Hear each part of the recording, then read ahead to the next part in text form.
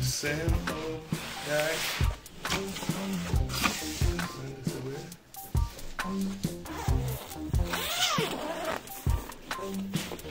It's looking really small. Okay, I remember now. This is the Neewer'S Softbox light. And if all goes well, this is a lot wider than this one, I think. I believe so. So we should get a better output from this guy. And what I love about it is the power. That this softbox can be mobile.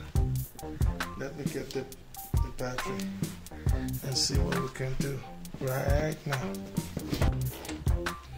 Okay, here are my batteries. This is the large one. This is the regular size. Regular sizes. And let's see.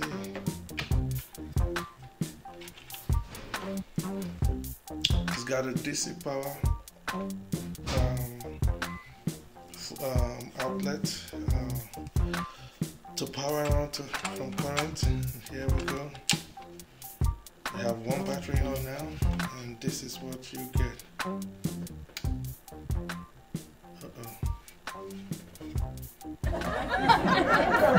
Alright, turn the button on. Maybe I have it from 0.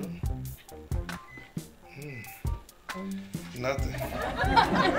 Alright, so it looks like it has to be powered by both batteries. Let's try again. Power on. Nothing.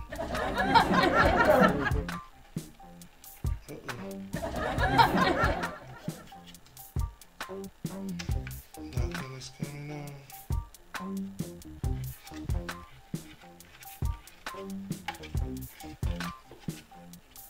Two batteries in there.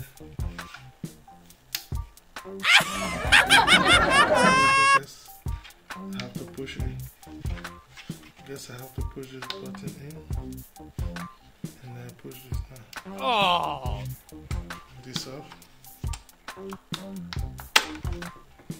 Alright, so this is why I got this. Oh. I wanted the power to be mobile. Let's hope that I am doing something wrong. Otherwise, that is not good. We have a banner. It's supposed to be 2 lights, so let's try the second one. They look lovely though. Alright, let's try the second one. Put in the batteries again. We have this. No power. No power.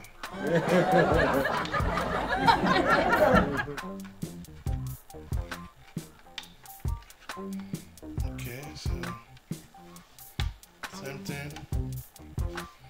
There must be something we have to figure out.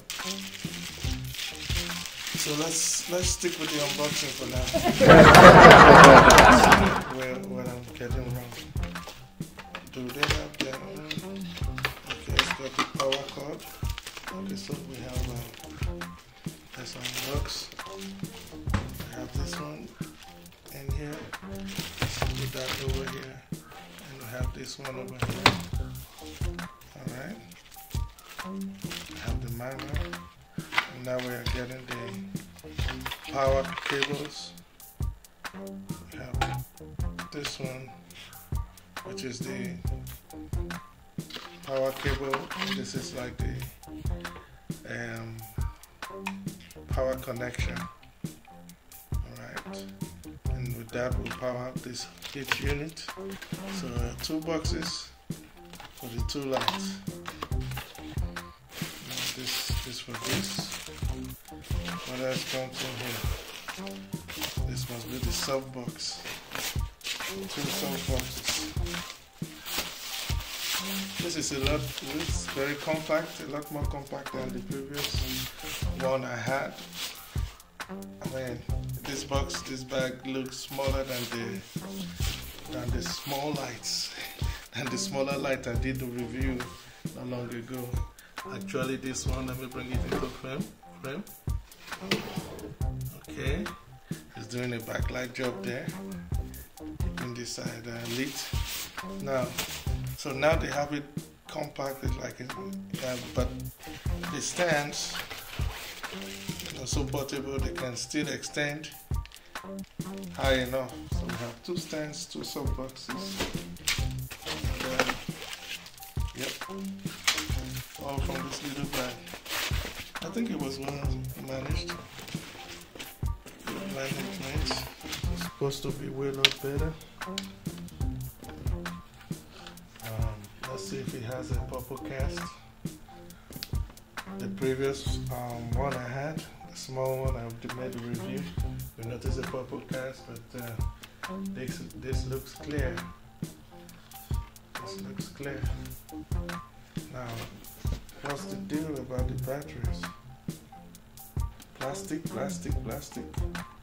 This is plastic, but the body looks, well, hard plastic, well built.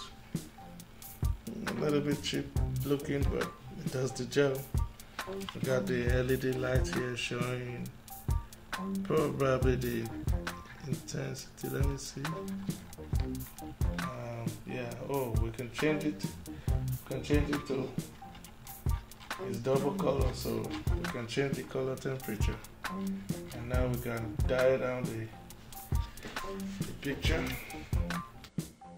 Although not much explanation was made on the manual, but this will help you out if you are getting this gadget. Is a very good and useful one. And here's what was going on. Now you see there is daylight. Daylight is at 560 Kelvin, and you're on the regular, and white light is 3200 Kelvin. And of course this is the power DC port. Now these are the battery points. On this unit, sadly you have to have 2 batteries on, and I did try the 2 batteries and didn't turn on like you saw in the video. But here's the mistake: 2 units. This is another of the same battery from GVN. You could use any of these, it doesn't matter, they don't have to be the same sizes.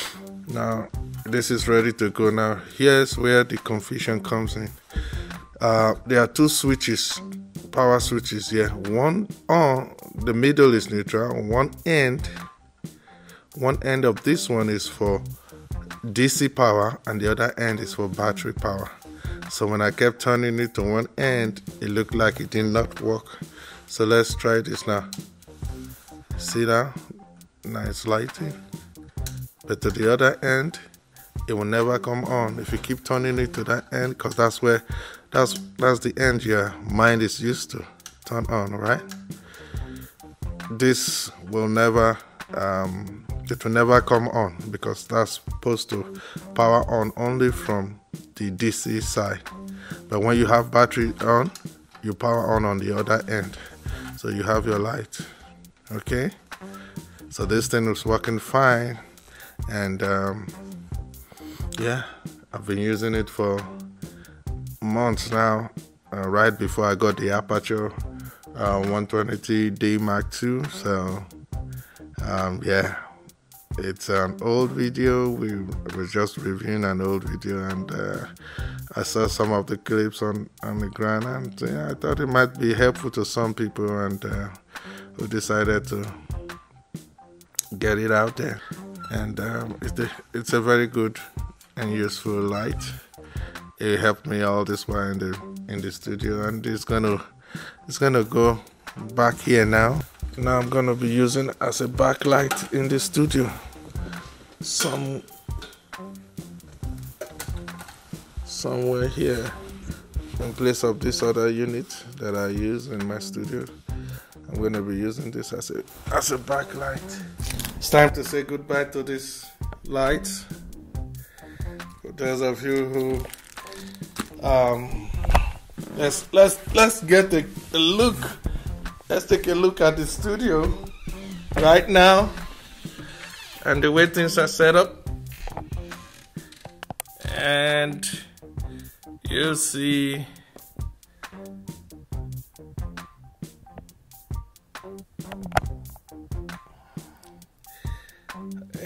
pretty much. So from now on, I'm gonna be, I'm using mainly one light. Okay, they're still good, they're helpful because they are battery powered. You can put those smaller batteries in here, which can run from these ones. These batteries, it was my go-to when I want to be mobile and get my shots on. But you have to have the two on before it can work. So, yep. So here we are with the items.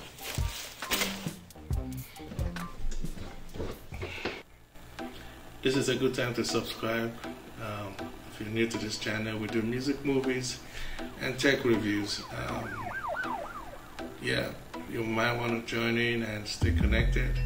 And if you're into film or any aspect of film, makeup artists, DOPs, set designers, audio, you're into audio, you might want to connect, especially if you have a YouTube channel. We could connect and then see how we can link up.